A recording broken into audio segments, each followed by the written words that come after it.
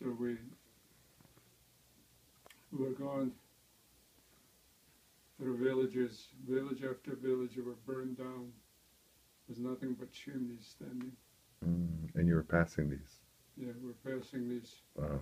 Only the points, like bigger towns or places of importance by the railroad where Germans held, they were still intact. But in between, everything was desolate. Wow. And it was done by SS Army with the purpose of smoking out somehow the resistance, which did not work. We came to this one village, and there was a German soldier, and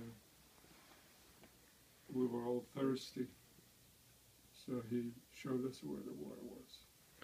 How did he know that you weren't antagonistic? Well,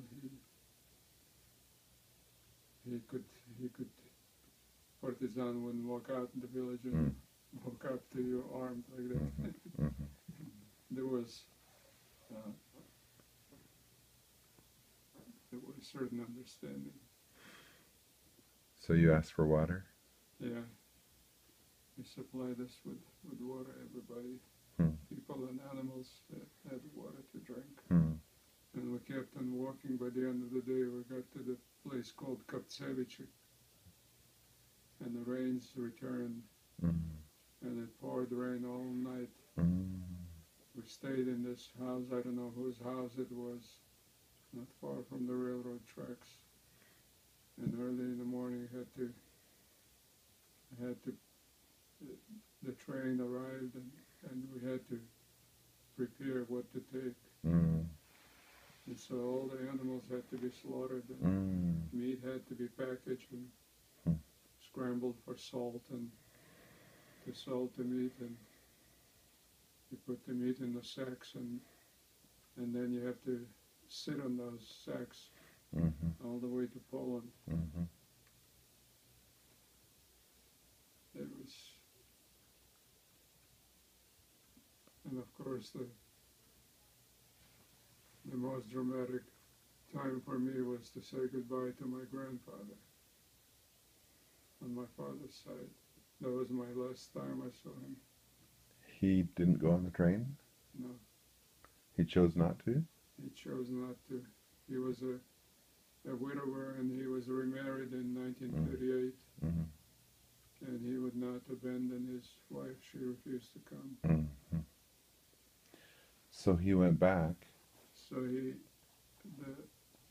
the ox we had and the cow, we slaughtered those.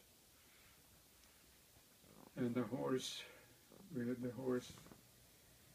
He took the horse and wagon back to Petrikov. And he stayed there until the Soviets took over the city. And he did not return back to the village. He went to western Belarus towards Poland, where he worked on collective farm, and apparently died there. Wow.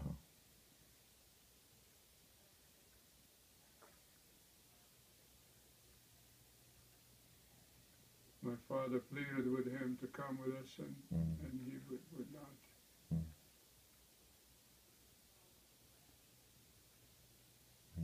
He in a way felt that he would be a burden to us instead of help, and his conscience would not allow him to abandon his wife. He was an honorable man.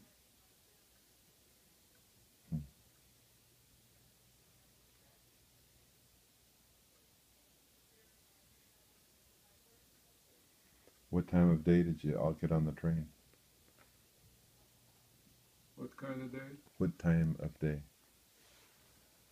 The train took off probably by about 3 or 4 o'clock in the afternoon. So did it wait that whole time while you were... It was a cattle train.